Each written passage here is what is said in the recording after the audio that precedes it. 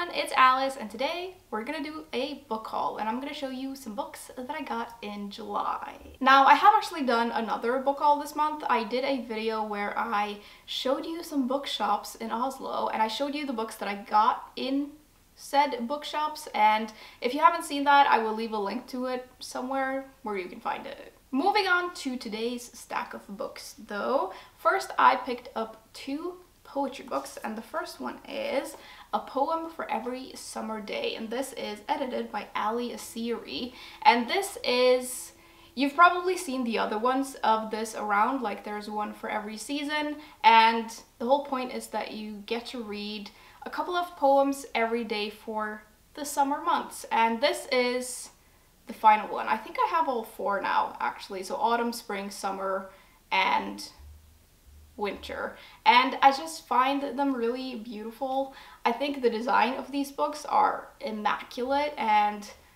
I don't know, I just had to like get them all because they're so beautiful, and I do love poetry, and I like reading poetry from like several different authors, even though those kinds of collections are always like mixed bags. I generally really like them. Secondly, I got The Hill We Climb by Amanda Gorman, and I feel like most of us will be familiar with this. This is the poem that she read at Joe Biden's inauguration, and I remember watching that and just being blown away, and I've seen that video maybe like 40 times since then because I just think it's so good, and I just wanted to have this in like physical format. And I gotta say, I'm really excited to see what else Gorman writes or comes out with in the future because this was amazing. Moving on to fiction, I got a book that I'm very excited about, and it is The Maidens by Alex Michaelides, and I'm just so looking forward to this book because it just sounds right up my alley. It's about this Greek professor at Cambridge University who is loved by all like students and colleagues alike, and he's especially loved by this secret society. It's like a female secret society called the Maidens, which sounds amazing, but I think one of his former students is convinced that this guy is actually not that great. He's actually a murderer. And that's all I really know, and kind of all I want to know before I go into this. I have heard kind of mixed things about this, and the complaint that I've seen the most is that this is kind of slow, which I actually don't mind because I very often enjoy slow books, so I still have very high hopes for this book. It does feel like a very fall appropriate read to me, although that might just be me who's looking forward to fall. I don't know about any of you, but I am so over summer right now, so I can't wait. Another book I feel like is going to be really good to read for fall is Mexican Gothic by Silvia Moreno Garcia, and this is another book that I've seen around a lot and heard great things about.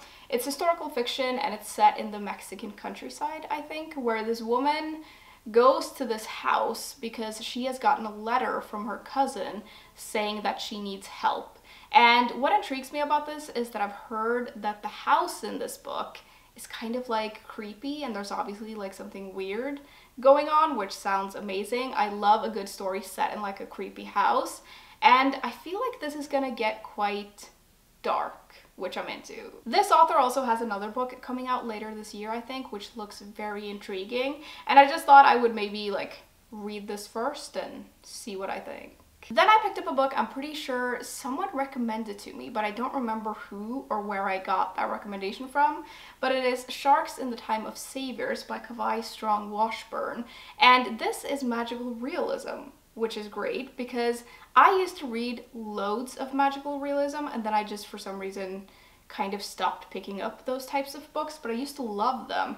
So I'm intrigued to read this and see how it is. It's set in Hawaii in 1995, I think, and it's about this family that goes out on a boat, and one of the kids fall overboard, and there are like sharks in the water, so everyone thinks that it's not gonna go well, but then one of the sharks gets the kid and then brings the kid back to the kid's mother, which sounds so weird but very intriguing.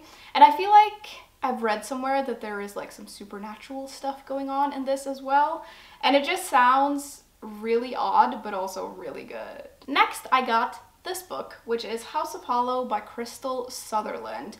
And I'm not gonna lie, this cover is doing a lot for me. Like, it's so beautiful but also creepy, and this sounds great. It's a horror novel, and it's about this young woman who has always been kind of weird, and something happened to her and her sisters when they were growing up that they can't really quite remember, but this experience has like shaped them in some way. And then I think one of the sisters goes missing, and this young woman that we're following, she starts like experiencing all of these weird things. Like, she sees men with horns, and she like sees corpses in her house or something, and it just sounds real weird. And just like Mexican Gothic, it sounds kind of like dark and perfect for fall. Another beautiful book we've got today is Lonely Castle in the Mirror by Mizuki Sujimura.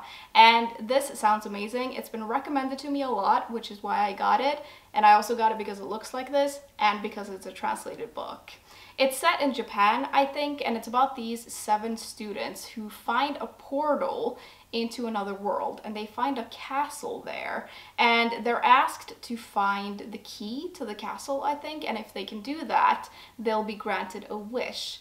But then there's also something else in this world that I think wants to eat them or something, which maybe is not as fun, but I mean, castles in other dimensions sounds pretty cool, at least to me. Also, like I mentioned, this cover is just beautiful, and I think that this book design is amazing, and it's one of those books that just like feels really good, and I love the color, and it has French flaps, and on the back here there's this little castle, and it says, "In another world we were already friends, so I am no longer alone." Next, I finally got around to getting a copy of Hamnet by Maggie O'Farrell, and I first heard about this book when it was on the Women's Prize for Fiction long list a couple of years ago, and I couldn't figure out if I wanted to read this book or not because I read the synopsis and I couldn't really like figure out if it was for me, but then it ended up winning, and also people recommend this book to me all the time, so I got it and I'm gonna try it out. It's historical fiction, and I haven't really looked into it that much. I just know that it has something to do with Shakespeare, and I think the story is told from the perspective of Shakespeare's wife, Agnes, and there's something about their son whose name is Hamnet, which I'm assuming has something to do with Hamlet, which is the play. Honestly, I don't really know, but I do enjoy historical fiction, and people say this is absolutely amazing, so I'm gonna give it a go. Then we have got a mystery thriller, and it is Tall Bones by Anna Bailey, and this is about these two 17-year-old girls who go to a party in the woods, and they're at that point in their lives where you just feel like everything is about to start, like your life is about to begin. But then one of the girls goes missing, and this cracks this small town that the girls are from into pieces. And you all know I love a good small town mystery, and it says on the cover here, "In a town full of secrets, it's hard to tell where the truth lies." And I just feel like a party in the woods could be kind of like fun but also creepy, and I'm assuming this has some sort of like religious tones to it because it has a church on the cover, but yeah, we'll see. I'm intrigued. Another thrillery type of book I got is Relic by Preston and Child, and this was recommended to me in a comment, I think, and it sounds great. It's set in New York, and it's about this exhibition that is about to open at the Natural History Museum, I think. And just days before this exhibition opens, people who are visiting the museum are like being savagely murdered in like secret rooms and dark hallways, and it turns out that what is killing them might not be entirely human, which sounds amazing. I think this is gonna be like slightly supernatural, I don't really know, and kind of like horror-ish, and it sounds very exciting. And I feel like there's not enough books set in museums, so I'm really excited about that. Lastly, I've got 2 books that were sent to me by the publishers, and the first one is The Secret Life of Writers by Guillaume Musso. And this is again a thriller, and it sounds really good. It's about this writer who writes like 3 cult novels, and they're really popular, but then he just suddenly retires to this island and doesn't really speak to anyone for like 20 years. And then this journalist is like intrigued about what happened to him, so she goes to this island, and the day she arrives, a woman's body washes up on the beach. How all of these things tie together, I have no idea, but I'm very excited to find out.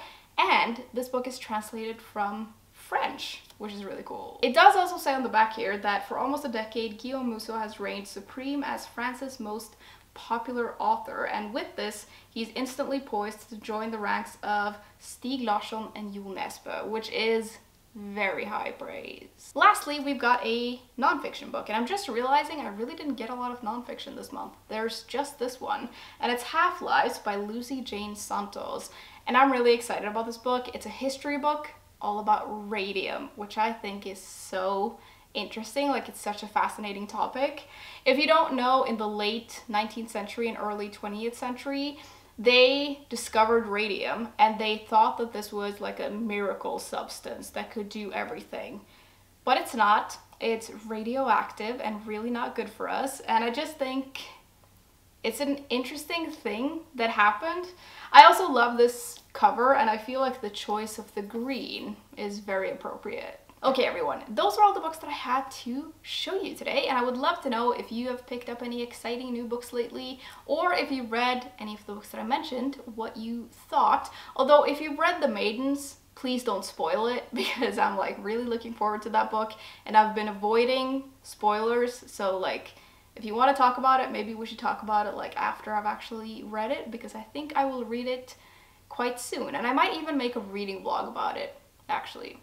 Anyways, that was all I had for you today, and as usual, links to my Patreon and other social media will be in the description if you're interested, and I will see you soon. Bye!